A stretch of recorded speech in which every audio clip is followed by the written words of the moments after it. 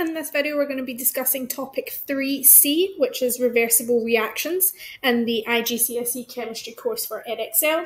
We're going to be focusing on the double content in this video, so if you are a triple student, make sure you check out the video on equilibria on the triple playlist on this channel. So for this topic, it's actually very small, there's not much to it. So we want to know that some reactions are reversible and that we use this particular symbol, and we're going to look at how we describe certain reactions. So in our chemical reactions, what we need to understand is that we do not always go from reactants to 100% products. There are some reactions that can go to the products but can then be reversed to get back to your reactants, and we call these reversible reactions. And when we're using our equation, we use this symbol instead. So we may write reactants, our double-headed arrow, and products. And that simply means that our reaction can go from reactants to products or products to reactants. So because these can both happen at any one time, if I take a sample of my mixture, I'm going to get a mix of the reactants and products, because some of them will have formed products and some of them will not have formed, and some of them will go back to our reactants. So let's have a look at two key reactions that you have to know that are reversible. The first reaction is the dehydration of copper sulfate. Now you will have covered copper sulfate in topic 2H, chemical test. If you remember, this was a test for water. So if you heat copper sulfate crystals, they will change from blue to white. And this happens because we are removing water. So we are causing the blue hydrated crystals to become white anhydrous crystals. And remember, anhydrous simply means without water.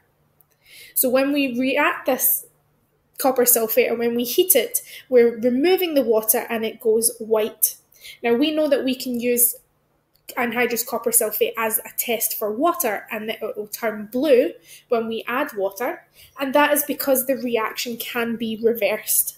So once I've heated my copper sulfate and made it white, I can reverse my reaction by adding water, and it causes the blue crystals to be reformed. So let's have a look at what the actual equation looks like. Well, we have our copper sulfate here, which is our hydrated copper sulfate, and it contains this water of crystallization.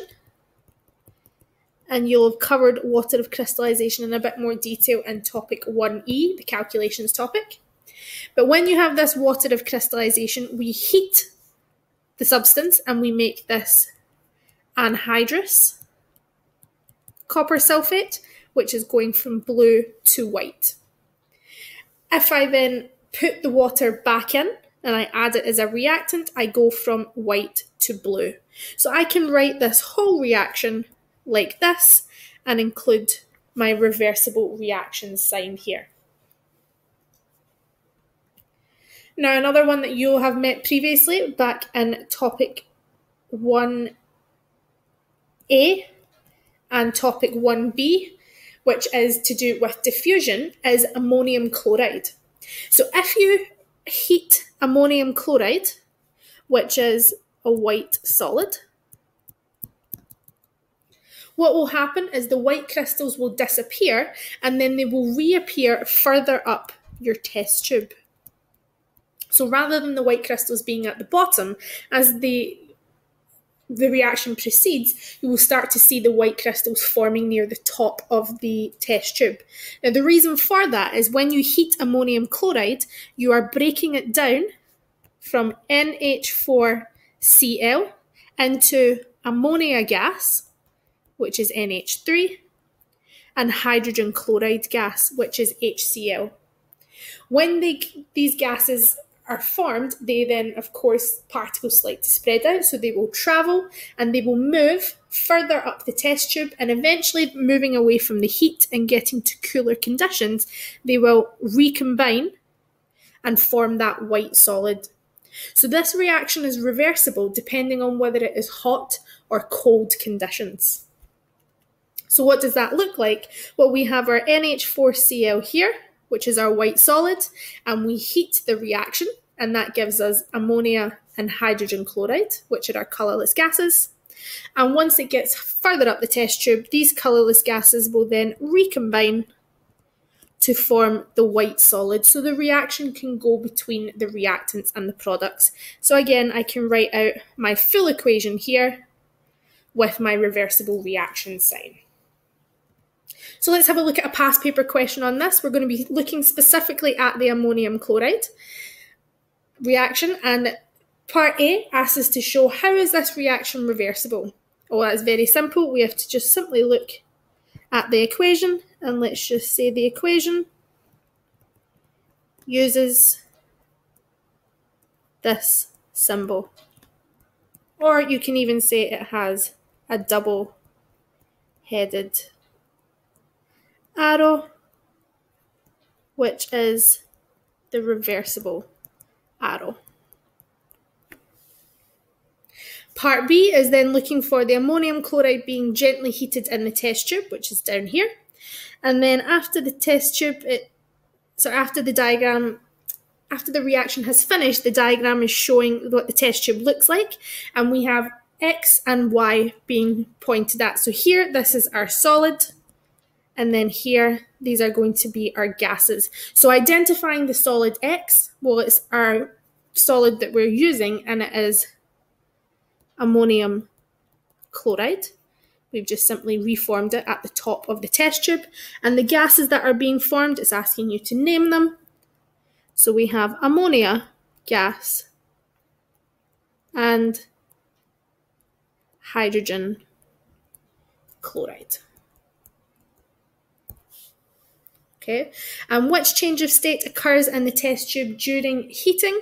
Well, we're going straight from a solid to a gas with no passing through of a liquid. So this is known as subliming, which is D.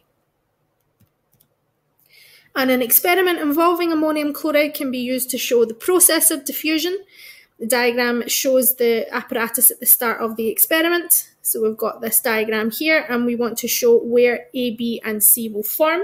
So this is linking back to topic 1A, but we can still answer this question based on what we know. So we have ammonia solution and hydrochloric acid, and we know that our white solid is going to form as the ammonium chloride. And we want to figure out where it's going to form. Well, it's actually going to form at position C. So it's going to form closer to the hydrochloric acid. And it is because NH3 molecules have a lower mass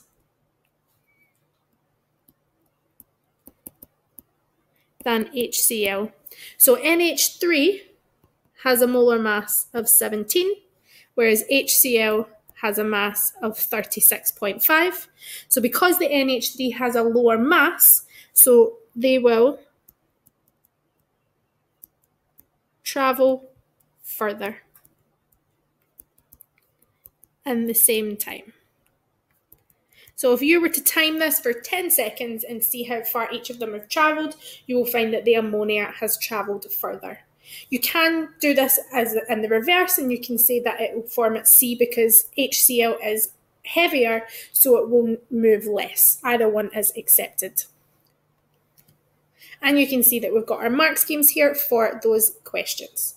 That's everything on reversible reactions for double. As I said, it is a very small topic. If there's anything you're not sure about, please feel free to leave a comment below, and we hope to see you back on the channel soon.